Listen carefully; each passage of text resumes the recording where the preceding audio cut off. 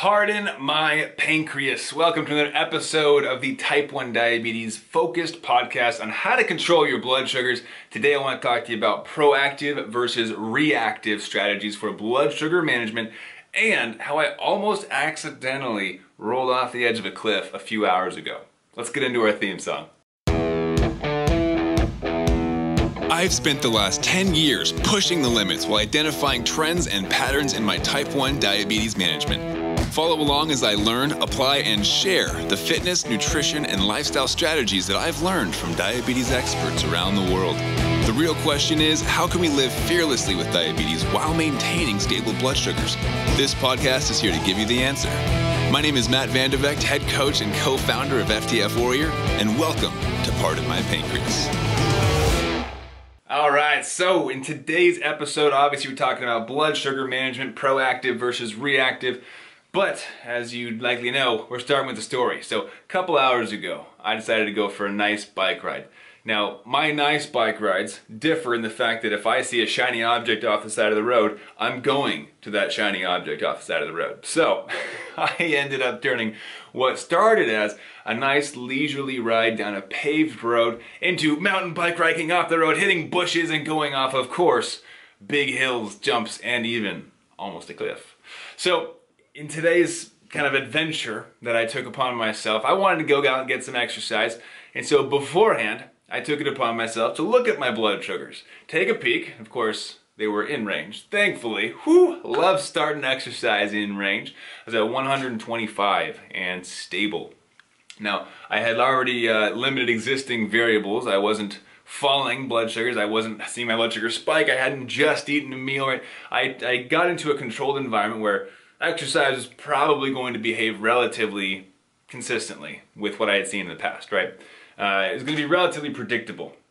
And so with that, I knew there could be proactive strategies that I could take upon myself to implement in order to see more stable blood sugars through my bike ride. Now, of course, within our program on Type 1 Diabetes, I do teach my clients on how to use what's known as a formula. Or not what's known as a formula, it is a formula. It's called the 80-20 blood sugar formula. And so I use that in my life as well, and a piece of that formula is proactive. So we teach them how to look at a situation, analyze it, and go, okay, I need to do X, Y, Z in order to keep my blood sugars right where I want them, or if they're not where I want them, how to get them where I want them by the end of that activity, right? So using that formula, that approach, that proactive nature of the formula, I approached and said, okay, I'm at 125. What can I do right now to make sure I stay around 125? So within mountain biking, slightly different than going to the gym, slightly different than running a marathon, right? Slightly different than any other kind of exercise because it's a bit more unpredictable. Now, I have a mountain bike, but I was planning on just cruising, going down some paved roads. Really simple. And so proactively, I want to make sure that I avoided a drop in exercise or a drop in blood sugars. Because for me, I tend to drop with more aerobic activities, right? And if you're unfamiliar with some of these terms, there's a link in the description of the video or of the podcast you can check out for more info on that. But with this exercise, I had already planned a proactive approach. Now, halfway into my ride, I noticed something off to the side of the road. I looked at my side, there were jumps. There were berms. There were dugout trenches. There was an entire racetrack built into this dirt plot of land. And my eyes lit up. My eyes got real wide. I was like, oh, I gotta try that out. Now I have a mountain bike. It's not anything fancy. It's pretty standard, but I wanted to put it to the test. I hadn't been out biking in a while. So I veered off into the dirt lot and I started doing little mini jumps, and I'm not pro by any, I got like maybe 6 inches of air. It felt like 10 feet, you know. I'm like, wow, flying! And there's some guy probably at the side just like, who's this goofball? Like, thinking he's a pro mountain biker. But it's still fun, still a bit of adrenaline, right? We're going off little jumps and having fun with it. And I continue on. It tires me out pretty quick because those tracks take a lot of energy. Pedal, pedal, pedal, jump, pedal, pedal, pedal, pedal. So we get back on the paved road, and lo and behold, about 10 minutes later, I see a mountain with a path up the side of the mountain. I decide to go for it, because why not? I have a mountain bike. I should use it on the mountains, right? And you know, I'm kind of circling through my head like, wait a second, I took steps necessary for a chill ride. I am quickly ramping up the intensity of this mountain biking excursion, this adventure I'm now going on, going on jumps and berms and now up the side of mountains. The exercise classification is changing rapidly. It's no longer a leisurely ride, and my heart rate is pounding. If you haven't noticed it already, if you're watching the video, this fun little bracelet I got on right here, this is actually a data collection tool. It's something I've been utilizing now for 31 days. Just crossed my first month with it. I'm very excited about it. As you probably know, I am into data collection, right? The entire premise of our formula-driven approach for blood sugar prediction is about data collection, data analysis, looking at blood sugars and patterns and trends and figuring out how to use that to our advantage. So I got this fun thing. It measures my heart rate, respirations, and all sorts of other stuff that I'm still learning about. But during this mountain bike ride, I saw my heart rate go from nice and relaxed, maybe 120, maybe 130. As soon as I started climbing that mountain, 160, 170, which, in case you're familiar with personal training and heart rate and all that kind of stuff, it's about my maximum heart rate that I should be exercising. I'm pushing the limits for my body. I'm heaving, just barely able to make it up the side of this hill. I get to the top. I saw this path down the other side that I wanted to check out. So I quick rode over to it and then hit the brakes and slid over and whoa, looked over the edge and it was steep. I tell you, I thought I was gonna slip over and fall to my death. I was like, okay, maybe I should take a moment to calculate my approach to this. Maybe it's not the exact next step I want to take. Maybe it's a little bit too dangerous. So I kind of circled around a little bit, popped this thought in my head like, okay, the approach that I took for diabetes alone was proactive in the sense that I had planned ahead for a drop in my blood sugars. I had seen that in the past. Now, I've mixed in adrenaline, I've mixed in higher heart rates, intense activity, spurts of energy. This is starting to mimic more anaerobic approach. Ooh, my blood sugars might start rising, right? So I have to take a new approach, reactive. When I look back at how I have been behaving, the recent events, the recent situation that's built itself upon, my new strategy has to be reactive. I've changed the plan. It's become more spontaneous, more adventurous, and so I can no longer rely on the proactive approach that I've built for diabetes, right? And so often, my clients will talk about proactive versus reactive in the sense of, well, what if my friends want to go for a hike and I get 5 minutes notice? Right? Can I be proactive then? Yes and no. There are certain strategies that you cannot implement with 5 minutes, right? One of the key strategies you can no longer use, at least to its full utilization, would be basal adjustments. Basal adjustments take a while to build up.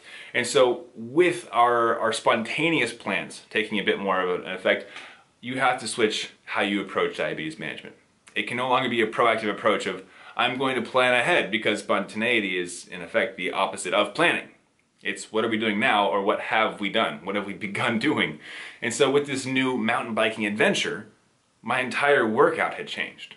So now I had to change to a reactive approach. What actions did I take in order to try to mitigate the rises or falls of my blood sugars beforehand? How do those impact my current strategies with the current information I've been given? And that becomes a reactive strategy.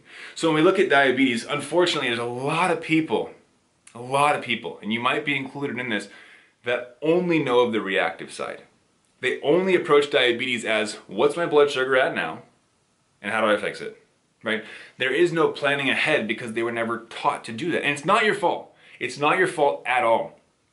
But unfortunately, so many of us were never given the right information by our medical teams, our doctors, our endocrinologists. We were never taught how to plan ahead, how to set basal rates, how much food to eat, how carbs and fats and proteins impact blood sugars, how those related to exercise, and how there's this amazing interrelationship between all these different variables. Food, exercise, sleep, hydration, your mood even can impact blood sugars, and how those are all connected in certain ways.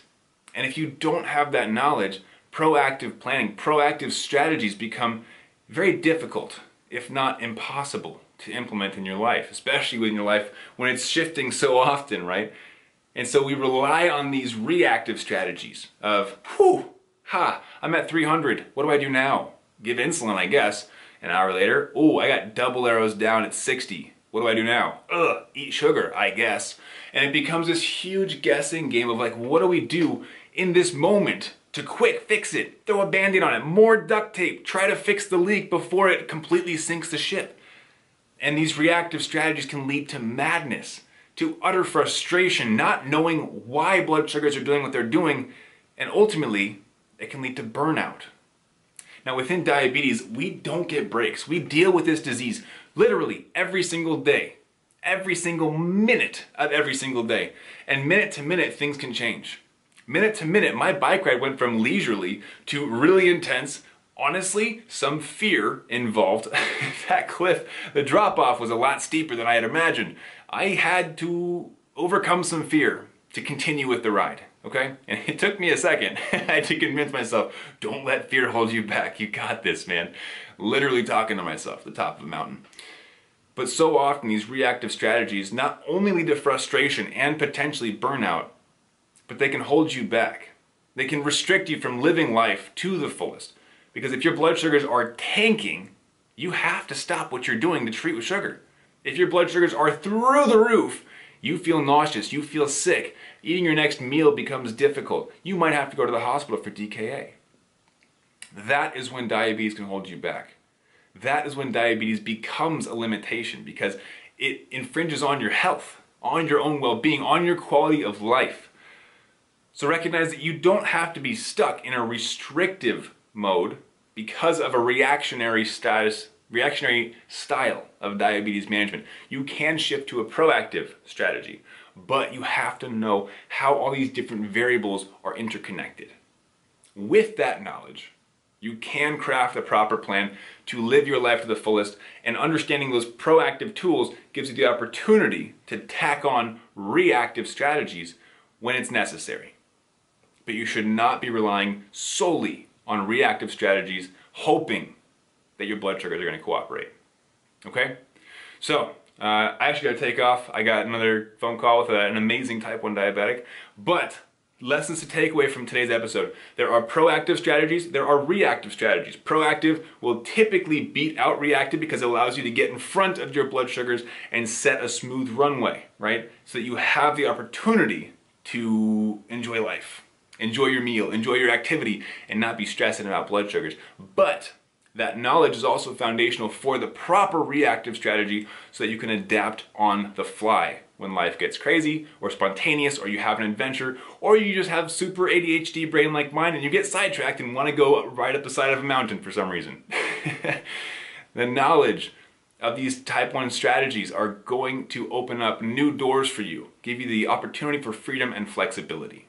Now, if that interests you, the proactive strategies, the reactive strategies, the knowledge necessary to build the life that you want, to live the life that you want with blood sugars under control. If you want to understand how I run things, how I can go for that mountain biking ride, start at 125, end at 101.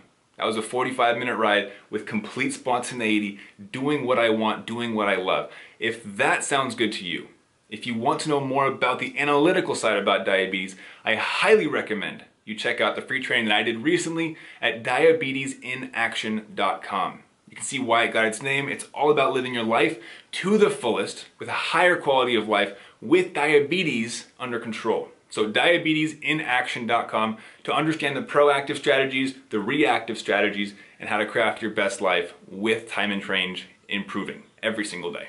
All right? So go check out that training. I'm going to head back out, and I'll catch you guys in the next one. Keep up the fight. Oh, wait, before you take off, I wanted to close that story loop that I started in the beginning. I almost forgot to tell you. That cliff that I almost accidentally fell off of, right? Or rather, almost rode off of. I did it. I sat there and I said, I'm gonna do it. I have to conquer my fears. I cannot let myself hold me back from experiencing this. And I rode my bike off the edge of that cliff, down a path, and I ended up hooting and hollering the entire way down. It was a blast. I felt like I accomplished something, and it was wonderful. So I took the leap of faith, as you're about to do right now. Click that link down below or go to your browser, type in diabetesinaction.com, and just like I was hooting and hollering the whole way down that side of the mountain, having a blast because I overcame my fear, you're about to experience something amazing. You're going to learn something new in this training that's completely free. Go check it out, learn something new. It might actually change your life. I'll see you over there, diabetesinaction.com, and keep up the fight.